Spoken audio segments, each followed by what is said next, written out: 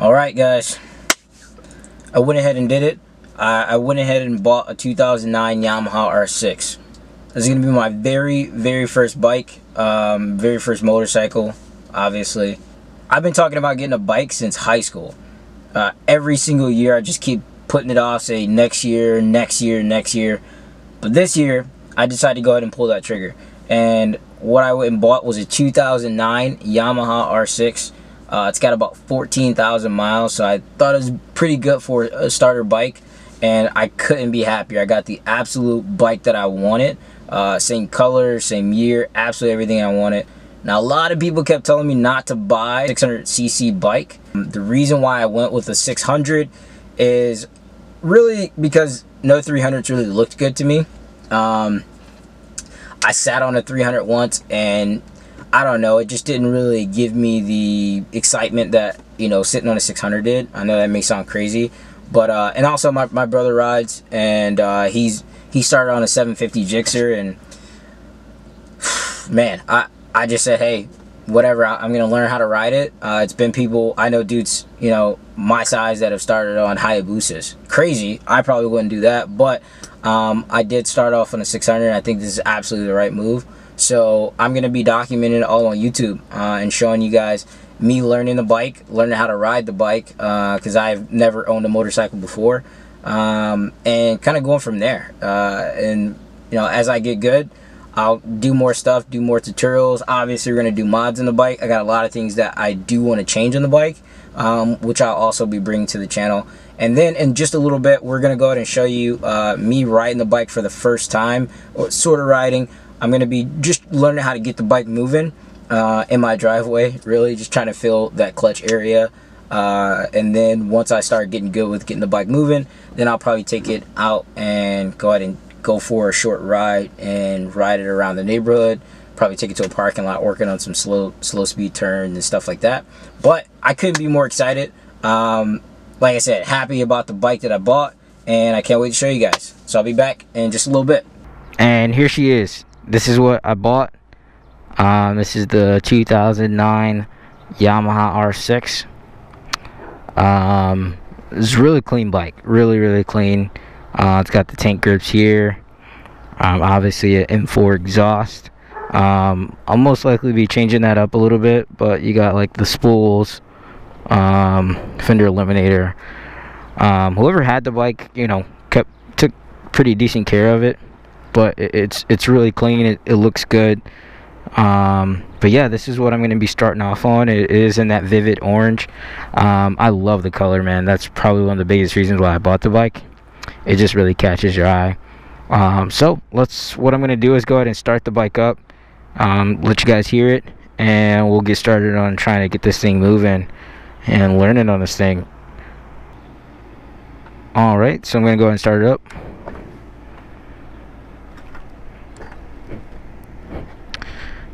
As you can see, it's got about 14,000 miles on it.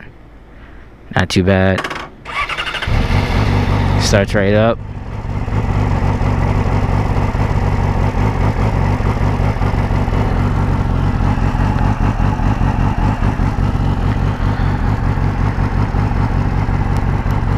Looks really good. Feels really good. Honestly, this bike looked a lot heavier than what it is before I bought it, but honestly, it's super light. Super light. Give it a little rev.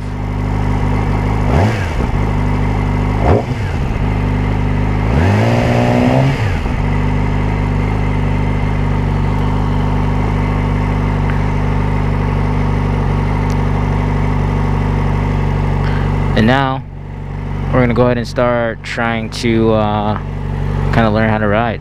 Basically what I'm gonna be doing is going like forward and backwards, just getting good with the clutch, learning how to let it out, and getting getting the feel of it.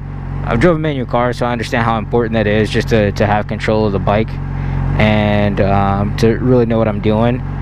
It's really just, you know, clutch is your best friend. Obviously throttle control is super important, but one of the biggest things is, you know, cutting the power to the rear wheel is gonna be probably the most important thing. So I just want to get really good with that, and then I'll start taking it out and learning on that. So go ahead and obviously make sure the kickstand is up. Gonna pop it in the first gear, and we're gonna take it real slow. Not gonna be using any throttle, just getting the bike moving.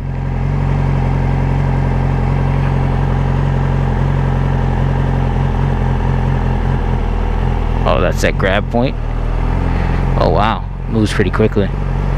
Moves really quickly. All right, and here's my second attempt. First try I did really well.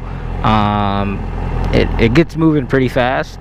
Like there's like absolutely no need for throttle to get it to take off. I mean, just in this area, which is pretty new. But yeah, so we're gonna go for the second try, and again, no throttle, and just trying to get it moving and back and forth in the first gear. I'm just praying I don't stall this thing, honestly. Oh, damn. Man, I wouldn't stall it. No big deal. Just pop it back into neutral. Roll it back a little bit. Alright, so got the bike started again. We're gonna go for the third attempt. I did stall on the last one, as expected. But I think I got a good idea of where that grab is, that sweet spot in the clutch. So I'm gonna go ahead and keep going on that, pop it into first gear. Alright, and slowly letting out that clutch.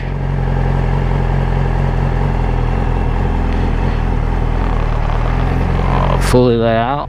Oh yeah, she moves as I'm going like 6 miles an hour. Alright, so I'm going on my fourth attempt. Third attempt was really good. I think I'm going to try it a couple more times just to make sure I'm good. I think I got a good idea of where the grab is, and I'll be ready to rock. So pop that in first gear, and man, this thing just sounds good. I can't wait to rip it.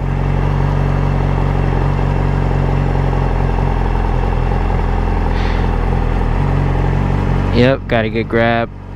I can try again. I don't have to let all the way. Alright, cool. And I think this next time I'm gonna try with a little throttle, just to see how it is, because I think I got it under control as far as just the clutch. So we're gonna try a little throttle and see what we can do. Just roll it back a little bit. I'm glad I got a long driveway, so I can kind of do this.